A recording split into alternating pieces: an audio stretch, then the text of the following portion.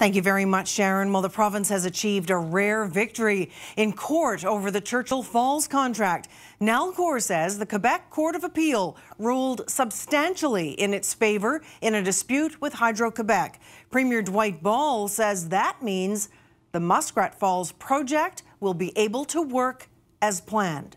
NTV's Michael Connors joins us live with more on our top story. Michael?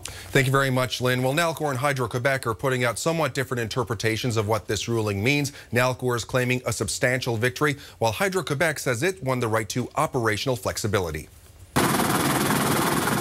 One of the shadows looming over Muskrat Falls was an ongoing court battle with Hydro-Quebec. Muskrat Falls is supposed to be an 824-megawatt project. But critics argued it would only be able to produce 17% of that power because of plans to use the Churchill Falls reservoir for storage. A water management agreement imposed by the province in 2009 is supposed to coordinate the two facilities.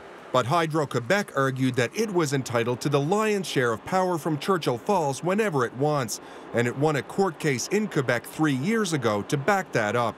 But now all of that has changed after the Quebec Court of Appeal ruled substantially in favour of Nalcor subsidiary CFLCo. Are you relieved at all that for once something's gone right? Very relieved, I will say, because, you know, these were always these question marks. The ruling means that under the 2016 Churchill Falls renewal contract, CFLCo is entitled to surplus power above monthly limits.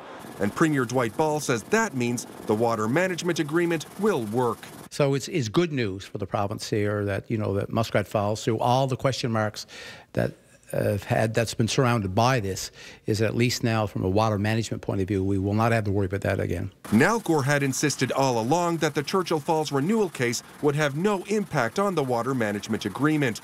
But Ball wishes there had been more certainty on that question before Muskrat Falls had been sanctioned in 2012. Anytime when I asked questions about that, they always came back to me and said that, you know, we are very confident that we're in the right spot on this, and that legally that we would be able to withstand any legal challenge.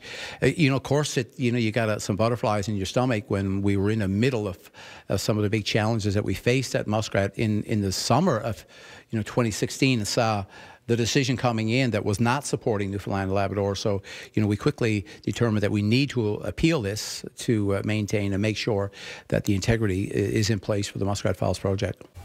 Now, Nalcor is still sticking to its position that losing this court case would have had no impact on water management. Nalcor CEO Stan Marshall put out a statement. He said, "We are pleased with the decision made by the Quebec Court of Appeal.